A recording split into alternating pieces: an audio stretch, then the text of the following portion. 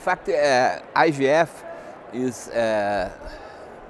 on the multi-stakeholder model. So not just the government, but the private sector, the academia, and the ONGs should be involved.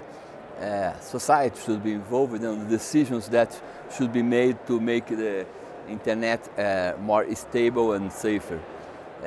In fact, a set of discussions and actions are being made since the internet government's umbrella discusses this kind of issues of security and privacy. That I believe it's the more urgent issue to deal with. Here we have this dialogue and multi-stakeholder model, but if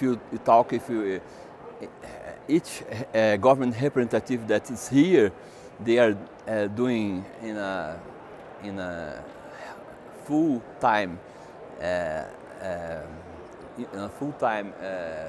whole this kind of discussions on